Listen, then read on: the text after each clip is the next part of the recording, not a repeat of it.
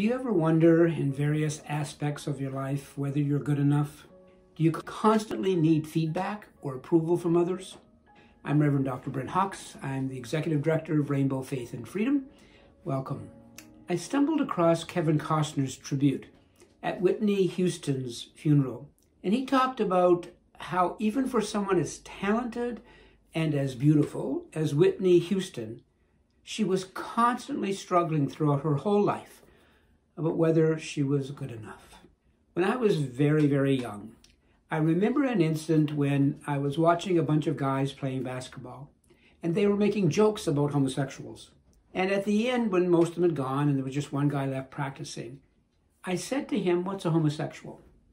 And he told me how to spell the word, and he told me to look it up in the dictionary. So I went home, I did. And the next day he was practicing by himself again, and he said to me, "Did you look it up?" And I said, "Yes." And he said, "So what do you think?" And I said, "I think that's me."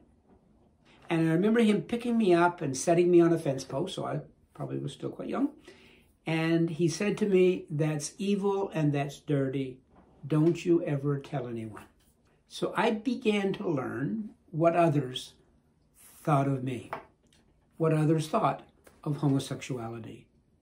And I began to wonder, would I ever be good enough?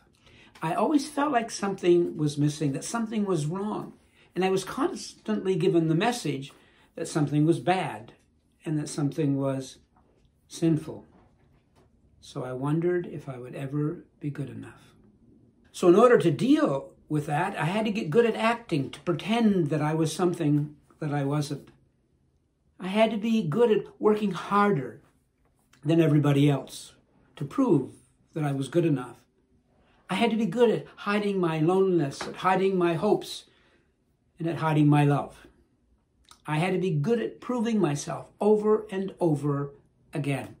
Always during this time, there was a question. Why, God, don't you take this away? Why don't you make me good enough? So I tried to be the best Christian I could be. I went to church, I went to Sunday school, I went to summer camp, I went to youth groups. I immersed myself in Christianity. But I also felt that I was never good enough, even at home. My parents worked very, very hard their whole lives to provide for me, to give me a chance to have the future that I've had. But they never told me that they loved me. They never said, "We miss you." Now, years later, I would find out that they would say that to other people, but they never said it directly to me. So again, even at home, I felt like I wasn't good enough. While I was pastoring at the Metropolitan Community Church of Toronto for 40 years, I constantly felt that my sermons were not good enough, even though I got quite a bit of positive feedback. And I would constantly ask my husband, John, "Was that okay? Was that okay? Was that okay?" And even after the big services, Easter services and Pride Day and Christmas Eve, I would say, "Was that okay?" Because I never felt they were quite good enough. Now, I want to be clear. I do not believe that it was my homosexuality that caused me to have these feelings of not being good enough. I believe that it was the impact of homophobia on me.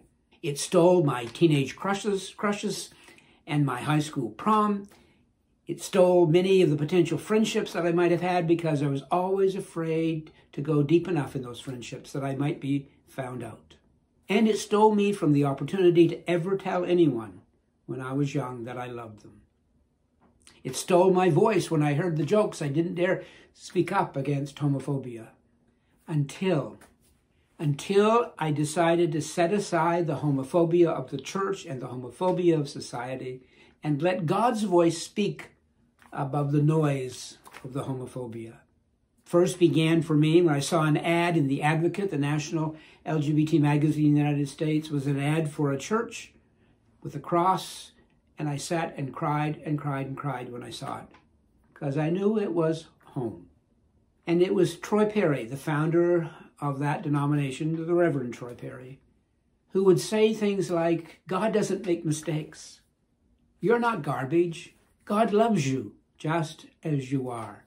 And Troy's voice called me home to Metropolitan Community Churches, a place where I felt that love and that sense of family. So for 40 years, I pastored at a church where I preached God's love, certainly felt God's love, but still wondered whether I was good enough.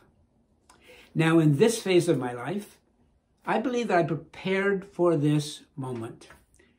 Starting and building Rainbow Faith and Freedom, my human rights organization, confronting religious-based homophobia, religious-based transphobia, so that other kids don't have their childhood stolen from them, that they don't have so they won't have their dreams stolen from them, or their prom, or love stolen from them because they think they're not good enough.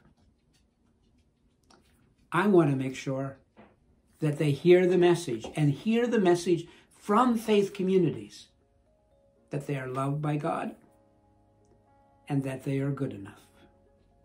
So next week, we're going to have part 2 of this series when we talk about what seems to cause this feeling of not being good enough, and what are some of the things you might do if you're in that situation that I was in.